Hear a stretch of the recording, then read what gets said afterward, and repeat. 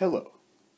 In this video, we are going to sketch out molecular orbital diagrams for the homonuclear diatomic molecules and ions at the right-hand side, the end of the second row of the periodic table.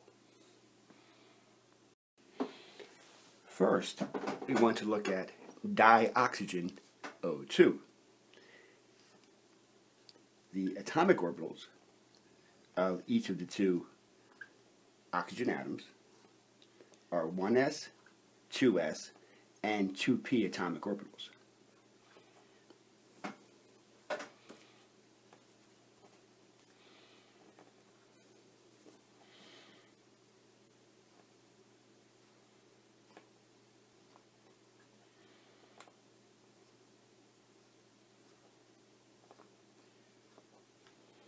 Also recall that oxygen has 8 electrons.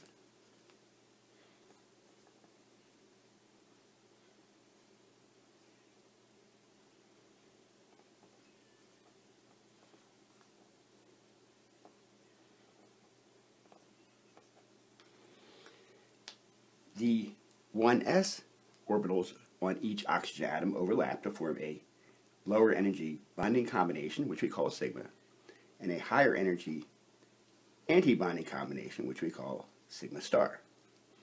And we can number them 1. Similarly, the 2s orbitals on each oxygen atom will overlap constructively to form a lower energy bonding combination, which we denote 2 sigma, and an anti-bonding destructive interference higher energy anti-bonding orbital, which we denote as 2 sigma star. Now, once we get to the overlap of the 2p orbitals, we notice something quite different from the earlier members of the second row of the periodic table.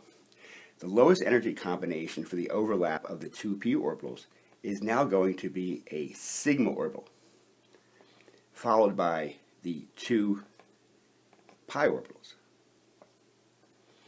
So effectively, it looks as if the sigma and pi combinations for the overlap of the 2p's have switched. The reason for this is that as we increase the nuclear charge going from left to right across the periodic table, the energies of all the molecular orbitals will drop. But it turns out that the energy of the 3 sigma actually drops faster than do the energies of the 3 pi. And that is why it looks effectively as if the 3 sigma and the 3 pi orbitals have swap positions. Then we have higher energy anti-bonding combinations, which are exactly as before. So we have 4 pi star, and then the highest energy is going to be 4 sigma star. So we notice that this style of MO diagram is different than the early parts of the periodic table. And this will be the same style of diagram for all the ions of oxygen and for the compound difluorine. So again, we can highlight from which atomic orbitals the molecular orbitals are formed. Even if it isn't obvious by the way I've sketched this in, keep in mind that the bonding orbitals will always be lower in energy than the atomic orbitals from which they came. It may be a little hard to see this because of the way I've drawn it here, but the 3 pi and the 3 sigma are all lower in energy than the 2p orbitals from which they're constructed. And the 4 pi star and the 4 sigma star are higher in energy than the 2p atomic orbitals from which they were formed.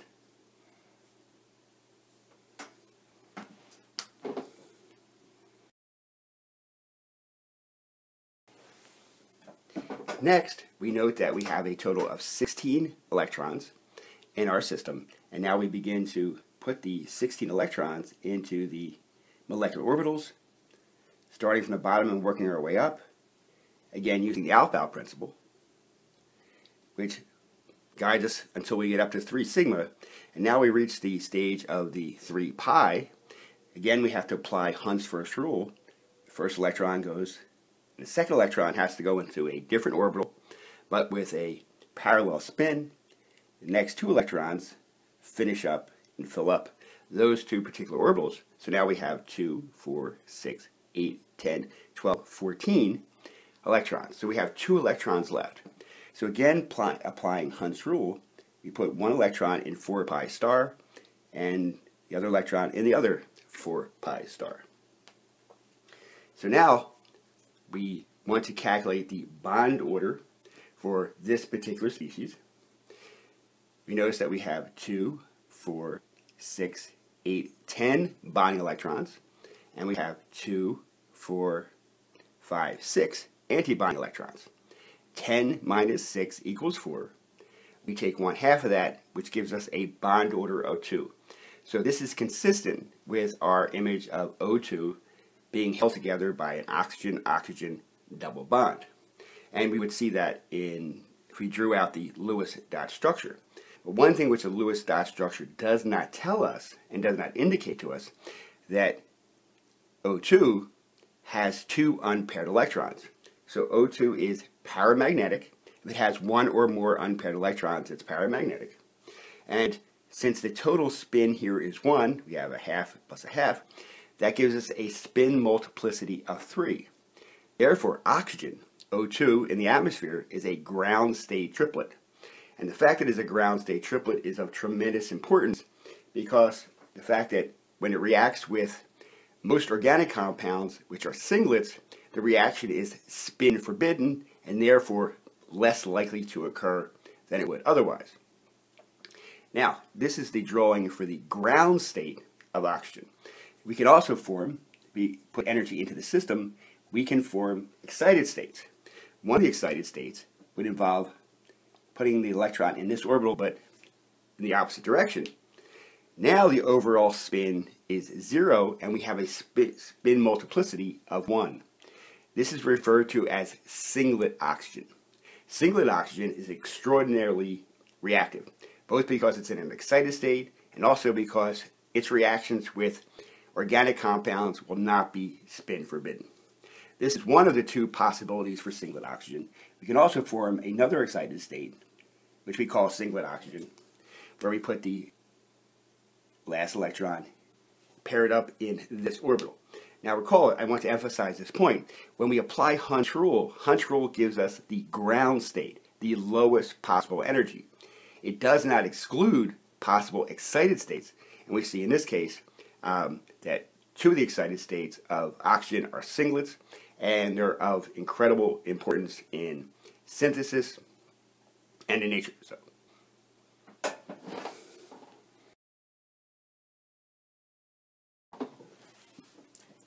now suppose that I wanted to investigate the effect of removing 1 electron from dioxygen. Therefore, we would end up producing O2 with a +1 charge. We would start with 16 electrons, but we would have to remove one of the electrons.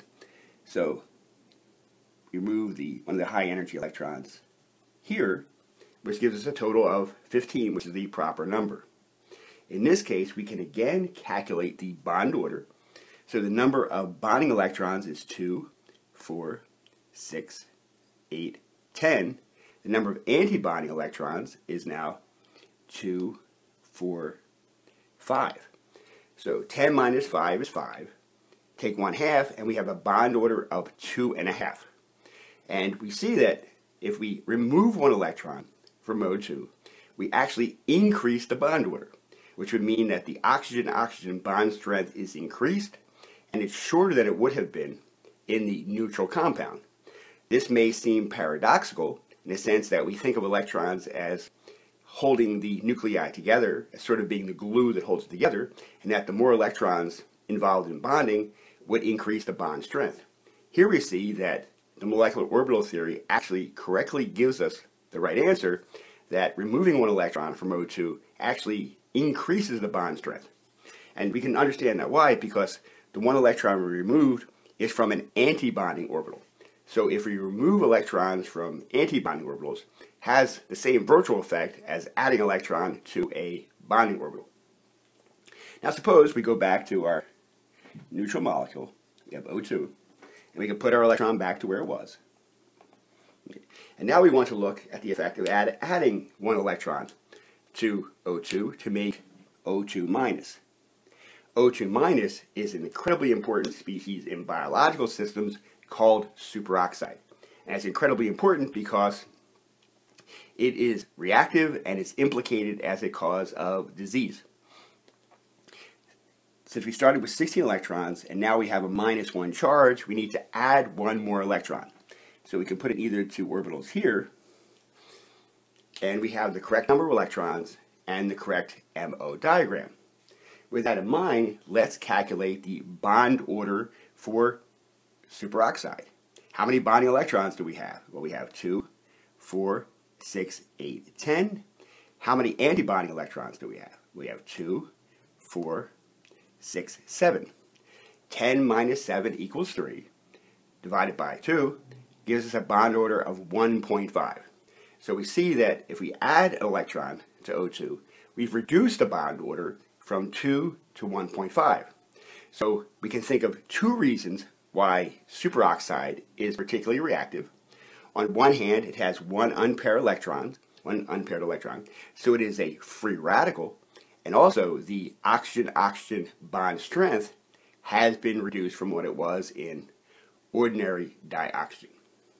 And for one last example, what do we get if we added 2 electrons to dioxygen?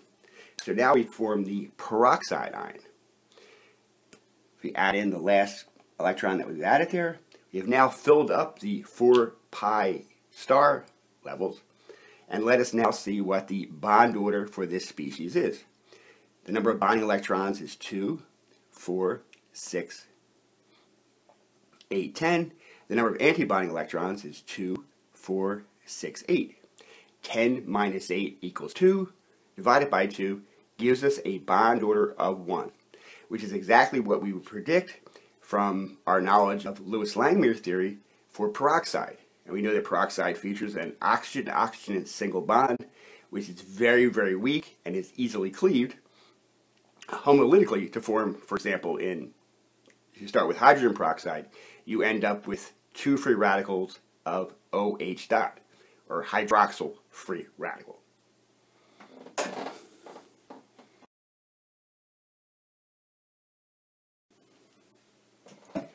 And last but not least, for the second row of the periodic table, as far as homonuclear diatomic molecules, we want to look at difluorine. So difluorine is the way we generally think of fluorine in the atomic state. It's a gas. One difference from oxygen to fluorine is fluorine has 9 electrons, whereas oxygen only has 8. So now we have a total of 18 electrons in our system. And we double check that we actually have 18 electrons here. We have 2, 4, 6, 8, 10, 12, 14, 16, 18. And we notice something immediately. If we just concentrate on the MO diagram, we notice that F2, difluorine, has exactly the same number of electrons in the same types of molecular orbitals as O2, 2-, hydrogen peroxide ion. So therefore, we can say that difluorine and peroxide ion are isoelectronic. If we recalculate the bond order, we'll find out, just as we did for peroxide, that the bond order of F2 is 1, which again is consistent with our predictions in Lewis-Langmuir theory that F2 consists of a fluorine-fluorine single bond. And this again accounts for one of the reasons why fluorine is particularly reactive. The fluorine-fluorine bond is long, it's weak, it's easily cleaved, and we know that fluorine itself is the most electronegative of all the elements. So combine all those things together, and F2 we would predict to be chemically stable but extraordinarily reactive under many, many circumstances. I thank you very much for your attention. Have a good one.